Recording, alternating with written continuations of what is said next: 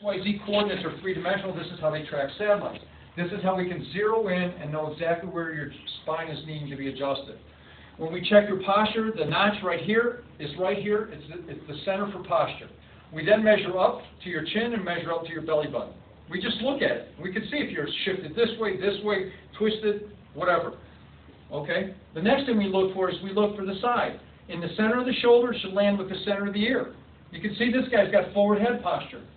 Then the ankle bone should be right on his line. This guy's leaning like this. He's going to incorporate so much muscle activity here, by the end of the day, he's going to be going like this. Or wanting to sit down. He's out of balance.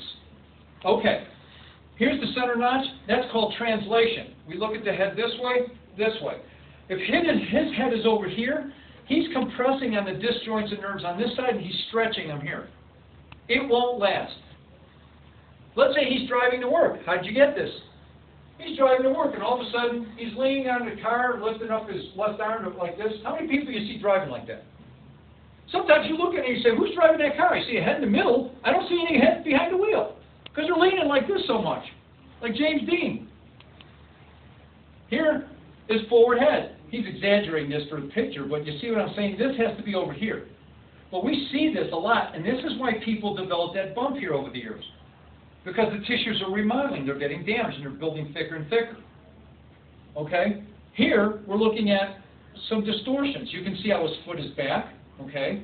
His whole torso is over this side, so now he's going to carry weight on the joints and not in the center part of the vertebrae, okay? Here, look at his shoulders rotated. This type of configuration, we're going to see a lot of neck problems here. You can have heart flutters. You can have asthma. You can have thyroid problems because his head's going this way, but his upper back's going this way. It's like a dish rag effect. It's twisted.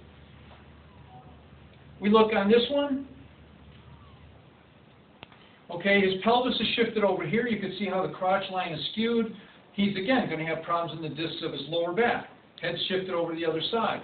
Here, the pelvis is rotated. This will wear this will wear a disc out and it'll wear a hip joint out 10 times faster. This is the big kahuna. This is the worst postural distortion we see.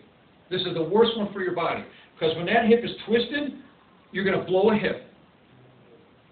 They'll wear out. They'll just wear out. Where your leg is coming into your pelvis is going to wear out.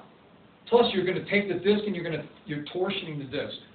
That's the bad guy. And this one will shoot pain into the groin, into the private areas, into the anal area, down the leg. Sometimes they'll go up and they'll go, oh gosh, what was that? We measure off certain bones in the neck. They should all be 42-degree angles because these are all the same curves. So here's the 7, here's number 2, should intersect between 4 and 5.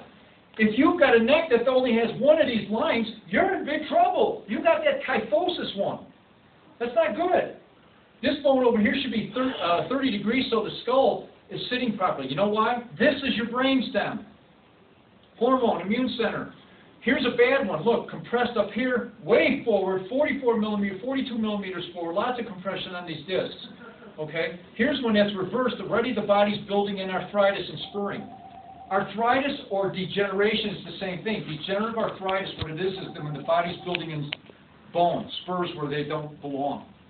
The problem is the body's doing it because it's wise. It's saying, whoa, your head's way over here. I need to put more bone over here to hold you up. But the problem is that limits motion and it breaks down the nervous system. Here's a reverse one. Once again, all you got to do to feel what this patient's going through is take your hand on a relaxed position, bend it backwards. That's what your spinal cord is going through 24/7. We don't see people over 65 years old with necks like this. Don't see them. Because the spinal cord breaks down. They did studies and they found in the Journal of Spine this will break the spinal cord, will damage it, and the patient will die. Full spine, we look at the left side, the right side, there's the heart. So looking at somebody from the back, skull, shoulders, hips, level across, spine nice and straight. These are weight-bearing points. When we check your spine, we're looking to measure the point off the center line. So we're seeing all these different subluxations. These are ones that affect the male function, the female function, the bladder, uterus, ovary, prostate, colon, kidney. Up here is kidney. So this is pretty good here. It's right on the center of the line, but these are all way off, 19 millimeters off. So on a scale of 1 to 10, that's like a 10. Anything over 20 is really bad. This is the mechanism of your whiplash. Now, just understand something. When a whiplash occurs, the front side of the muscles turn on, and these in the back side turn off. Don't ask me why. I don't know. But I know that the research shows that. Here's the study right there. Capsular ligament injury, deactivation of mechanoreceptors, proprioceptive role affected by segmental adversity affected. Spinal manipulation may help activate the receptor to restore the proprioceptive input. Big words. Just know that this is turned on, this is turned off. We reestablished that.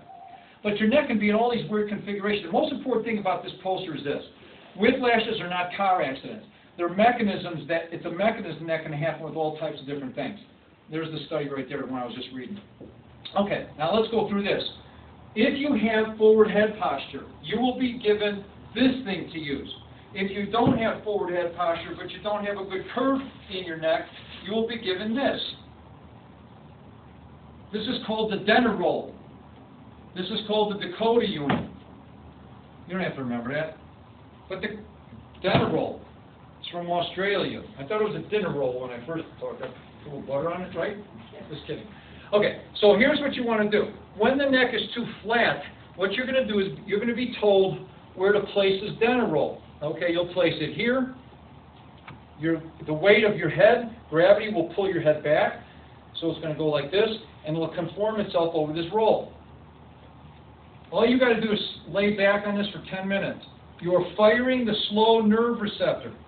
In this case, this will work too, same way, but in this particular case what we're doing is this goes to the top of the shoulder blade. Do not put this against the neck.